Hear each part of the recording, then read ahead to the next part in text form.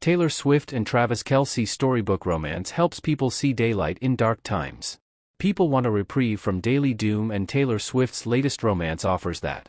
It's safe to say Kansas City Chiefs tight end Travis Kelce and pop superstar Taylor Swift are quickly approaching celebrity royalty status at a time when most of the country is mentally exhausted from a barrage of negativity and desperately wants to lose themselves in something positive.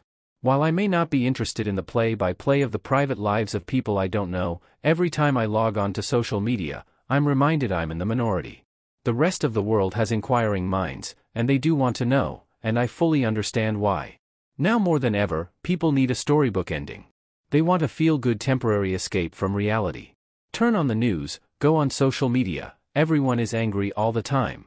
The world is on fire, our president needs ways to find his way off a stage. Boys are hijacking girls' sports, and parents are labeled domestic terrorists for wanting to be their kids' moms and dads.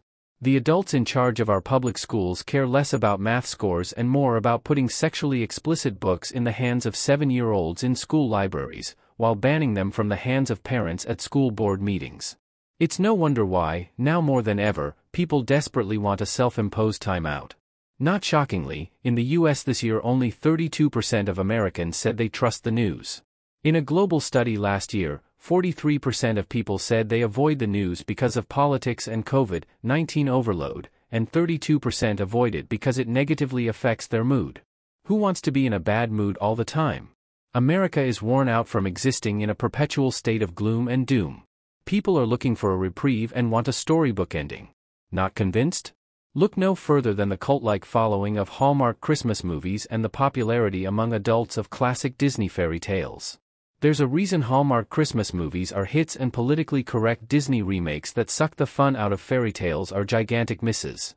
Case in point, Disney's Snow White remake, with 7 non-offensive but super creepy men following her around, was set to be released next year until Disney temporarily pulled the plug on production, due to enormous backlash and fears of a financial nightmare at the box office. As cheesy and predictable as Hallmark Christmas movies may be, for roughly 90 minutes, viewers can unplug and they're guaranteed a feel-good storybook ending. And if they're so inclined, they can do it all while decked out in Hallmark Christmas movie-watching swag. Yes, that's actually a thing. Travis and Taylor have a similarly strong likability factor that can't be denied, and fans are rooting for that storybook ending. This despite both of them occasionally playing soapbox celebrity, which some have found off-putting. Kelce had his Pfizer COVID-19 ad, which not so affectionately earned him the nickname Mr. Pfizer. Hint, that was not a term of endearment. And Taylor's fairly recent side gig as part-time liberal activist, a role she embraced after likely being pushed out of the political closet by a woke industry seething after Donald Trump beat Hillary Clinton in 2016. That aside, Taylor is an unquestionably talented megastar and exceptionally generous to her staff, giving them millions of dollars in bonuses. Kelce is a talented tight end for the Super Bowl champion Chiefs. This is the stuff of which fairy tales and Hallmark movies are made. To some, they're the American version of everything people hoped Prince Harry and Meghan Markle would be, if Harry and Meghan weren't so, well, Harry and Meghan. People generally want to root for famous people they don't know who they can idealize and glamorize. This is much easier to do if those celebrities don't make it their full-time job to wake up every morning and be more unlikable than they were the day before. Harry and Meghan might want to take notes.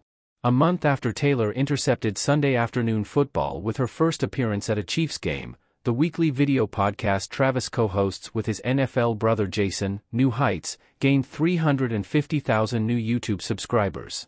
It's a safe bet that all those inquiring minds weren't looking for the latest football stats.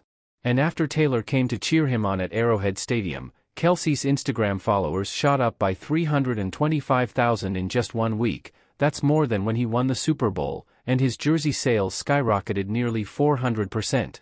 Ask the people walking around in brand new number 87 Chiefs jerseys if they know the difference between a tight end and a split end. Not likely, but it doesn't matter. They've shown they're all in on all things Travis and Taylor.